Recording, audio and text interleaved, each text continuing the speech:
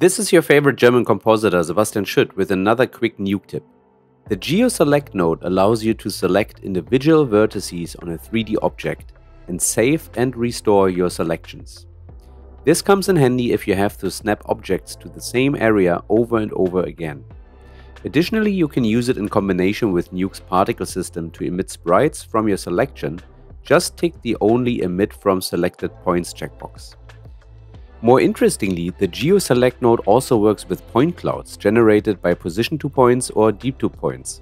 These nodes generate a point cloud in Nuke's 3D space of a render based on depth or position data. This enables you to emit particles from objects in your shot without having the actual geometry in your script. Don't forget to use a frame hold though if you want to maintain this selection over the whole frame range, since the point cloud will be recreated and therefore change on every frame.